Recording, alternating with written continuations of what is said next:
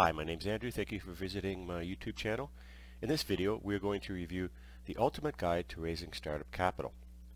This is part 15 of a video series of a document that has over 100 pages. If you watch my previous videos, you know that you can click my Fiverr link below to get information on investor databases for venture capital, private equity, and angel investors. My databases include the USA, Canada, UK and Europe, the Middle East, China, Asia Pacific, and more.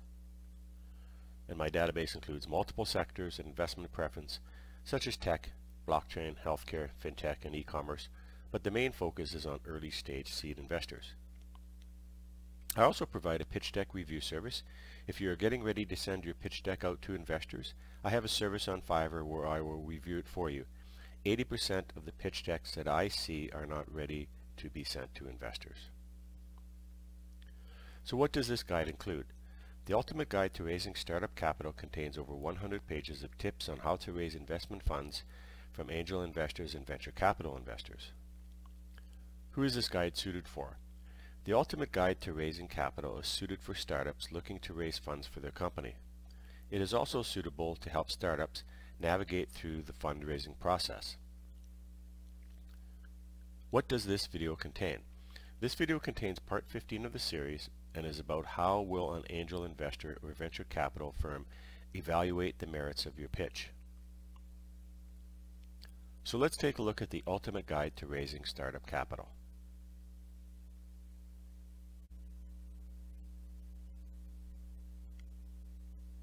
If you would like to purchase the entire 100-page presentation, contact me via my Fiverr link in the description below.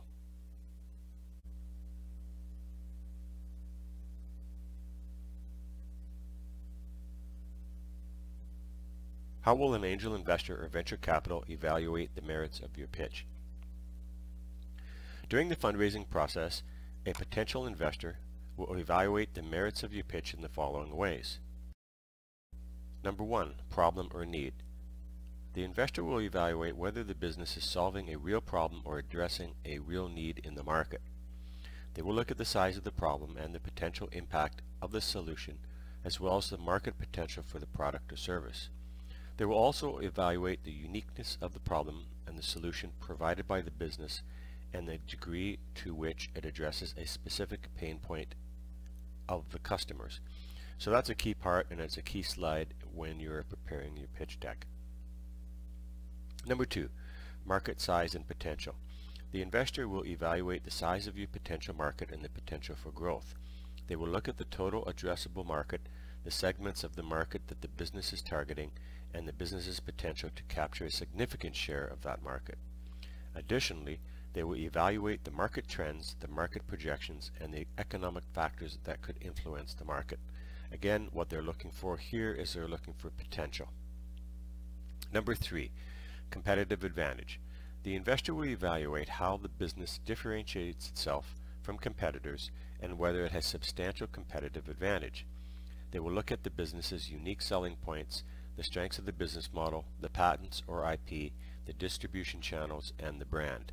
They will also evaluate the barriers to entry and the ability of the business to maintain its competitive edge over time.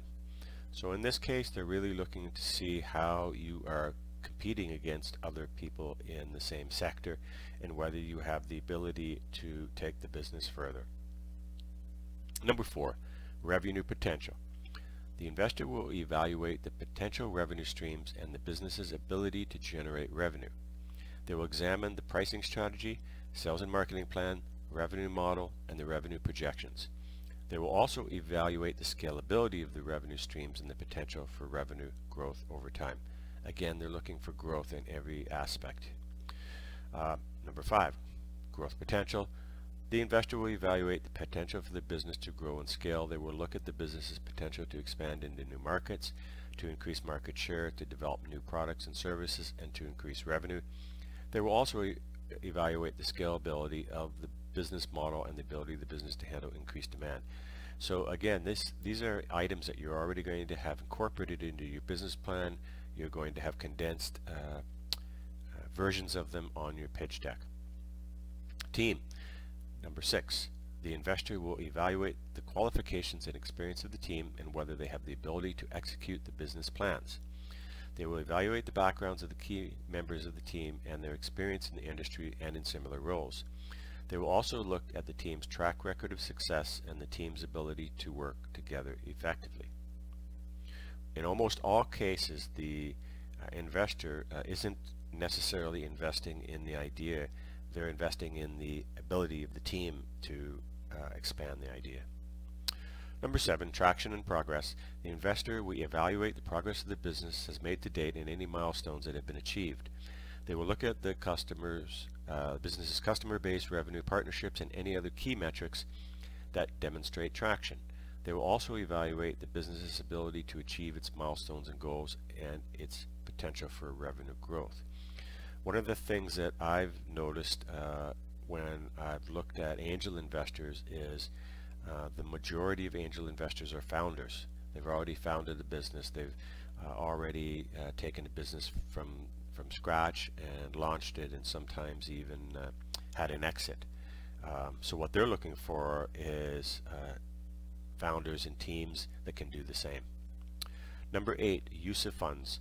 The investor will evaluate how the funds will be used to grow the business and to achieve a return on investment. They will look at the business's financial projections, including projected revenue and expenses, and the use of funds to achieve specific milestones and goals. They will also evaluate the potential return on investment, including the exit strategy and potential exit scenarios. So what they're looking for is they're looking to see whether the funds are used mainly to grow the business.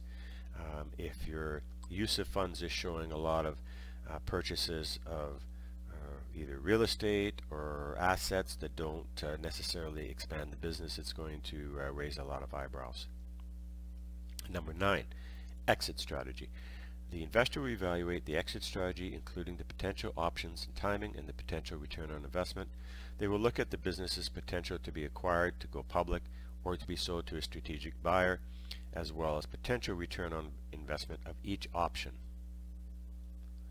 They will also evaluate the business's potential to generate a significant return on investment over time. Number 10, transparency and ethics. The investor will evaluate the founder's openness and transparency and whether the business is being run in an ethical and responsible manner.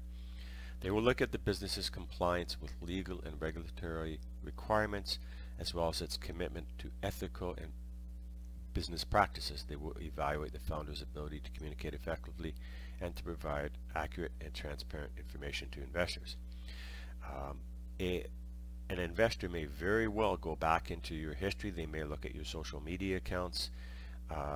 So it may be a good idea to clean up anything that may raise eyebrows as well than those. And a lot of people forget about that when they're whether it's going for a job interview or trying to raise funds for a company.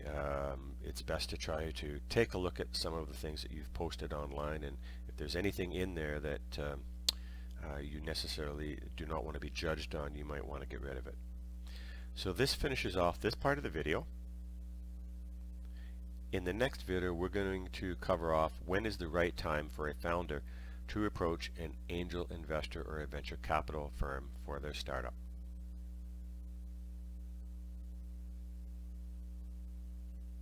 Please click my Fiverr link below for more information on my investor databases and the services that I provide for people who are looking to source capital. Thank you for watching.